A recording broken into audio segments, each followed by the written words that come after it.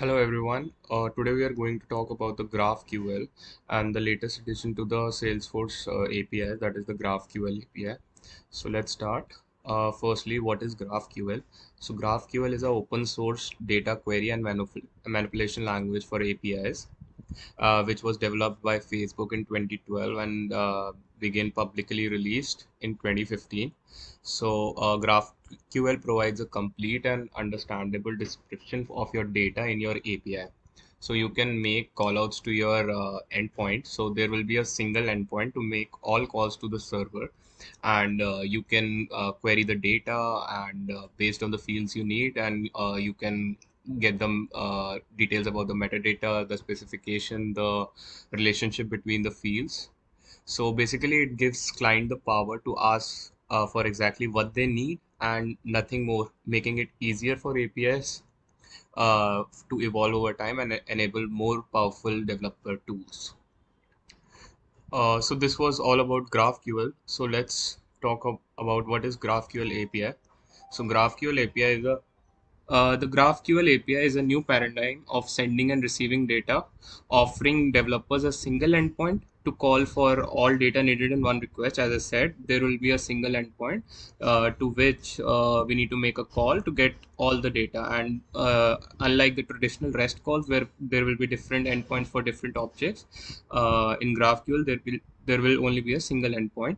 So this API allows developers to interact with the Salesforce platform through GraphQL, and GraphQL is a standard query language for APIs, which I explained earlier. Basically, the apps that call GraphQL APIs are often have much more better performance than the traditional REST APIs. The reason for that is they are able to reduce the round trips to the server, and they are able to retrieve all the necessary data in just a single invocation, which reduces the number of round trips and indeed the loading time for the page. So now with the summer 22 release, the Salesforce QL API will launch into the beta version, and substantially will be more features will be added to it, and it will be made GA. So this was about GraphQL API that Salesforce has supported for with the summer 22 release. Now let's discuss the limitations of the traditional REST APIs.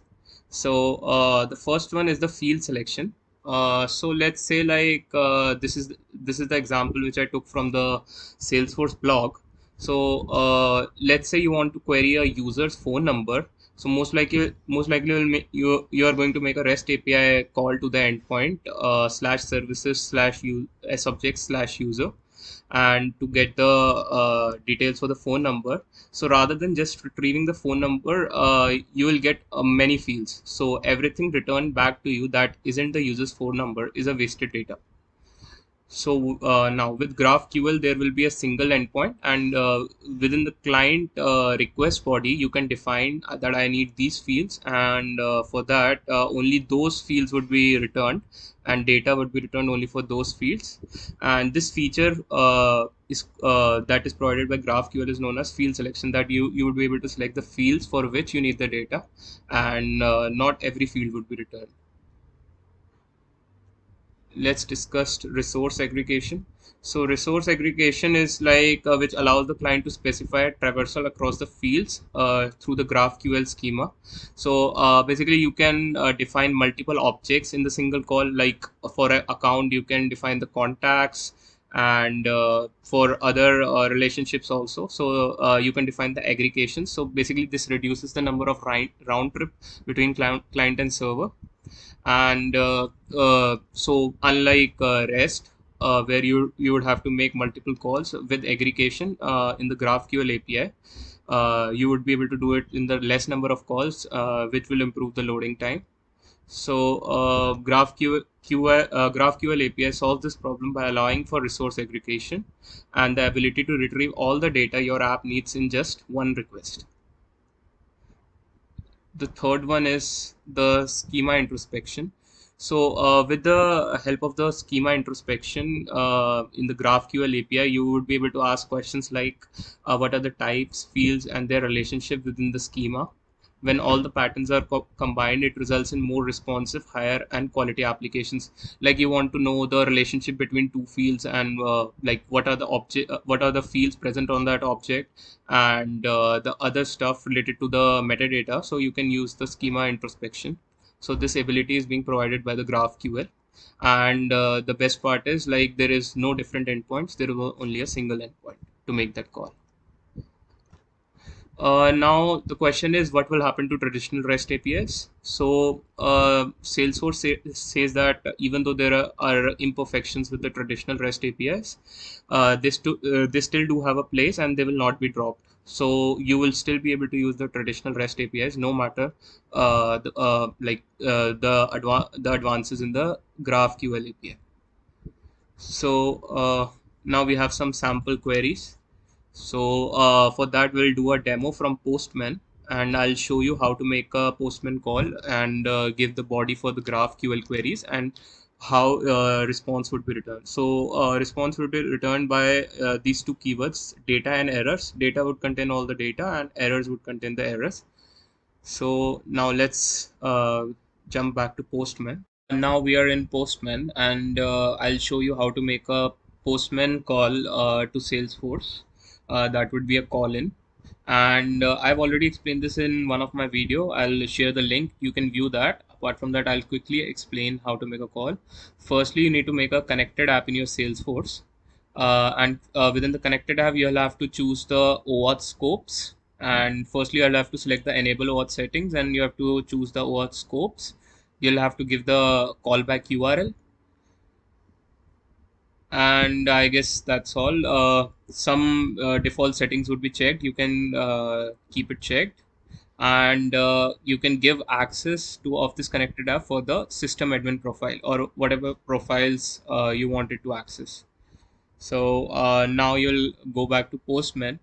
You will open a new workspace. After that, you can click on that plus icon. In the plus icon, you will get the this type of page where you can make a request. So firstly, to make a request to Salesforce, you need to authorize. So for authorization, you'll select the OAuth 2.0 scope. So we'll authorize with Salesforce using OAuth 2.0. So after that, you'll give the callback URL. You can select the authorize using browser. We'll have the auth URL, the access token URL. You can see that the authorization URL is slash services slash OAuth2 slash authorize, and the access token is slash services slash OAuth2 slash token. Then you have to give the client ID, then the client secret. You can get that from the connected app. If you click on this manage consumer details, you'll get the consumer key and the consumer secret. So that is equivalent to client ID and the client secret here. You can give the scope. I've given it full scope. And lastly, there is a client authentication. So there are two options: send as basic auth or send client credentials in the body. So you'll have to select the send client credentials in the body. And after that, just click on get new access token. It would open the browser. You just choose open Postman. So token has been added for me. So now what I'll do is I'll go to headers. In the headers, you can see in the authorization bearer slash token has been added. And I'll go to the body. In the body, you'll have to select the GraphQL option provided by Postman. And here you'll have to make a post request, only the post request, and your URL would be your my domain .salesforce.com /services /data /version /graphql.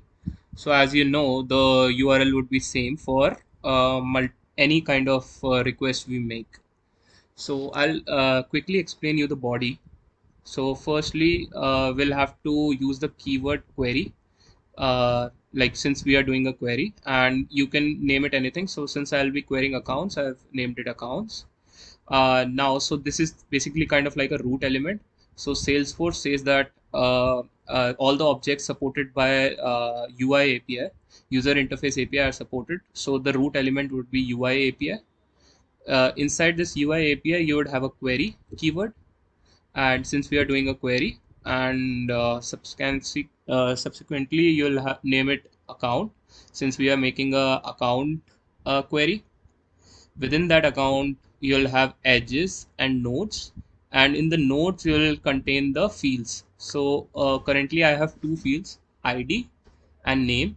Name, I just want to retrieve the value of the name, so I've input value, and that's all. Like if I need any other value, I can add that value and provide the like kind of the field name. So let's send a query and see the response. Click on the send icon here. So it says the response is status 200. Okay, I got the response, and see, it's the response. I told you the response would be sent in the data key. So in the key we have edges, nodes, and within the nodes we have these values. The ID is this, the name is this, ID name, and there are no errors. So it's so now this was the response. Now let me do one more query. That would be a little complex one. Uh,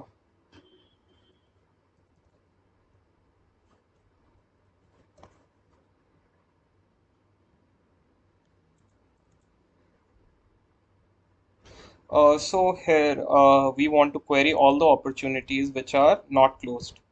So I've named this request as opportunities not closed, and the things are the same. I'll use the UI API root tag and then the query keyword. Then since I'm querying opportunity, I've written opportunity, and here I want a where clause, where uh, where not stage name is equal to closed one, or stage name is equal to closed lost. So these are the conditions. So these are or, and we want the not, since we want the stage name is not equal to closed in one. And subsequently we have the edges and we have the nodes. In the edges and node we'll define the fields id, next step, close date, description, stage name, etc. So the URL is still the same. I'm making a post request. The authorization is done. I'll just click on send, and we have got the response. You can see we have the response is returned to us successfully.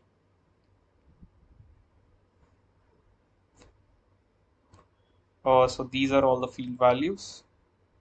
Yeah, so that's all for this demo. This was kind of like a basic demo to make you understand the GraphQL API. I'll share the links in the video description. You can go through them to understand more complex queries. Also, Salesforce has provided us this Postman queries template. You can use them, and you can use these queries, the body for these queries, to retrieve the results. For example, these are this queries for contacts by their account name, opportunities not closed, which I've used, opportunities early stage. So yeah, you can check this for more information on that. So that's all for this session, and if you want such videos, you can subscribe the channel. I'll upload more in the future. Thank you. Thanks everyone for watching the video.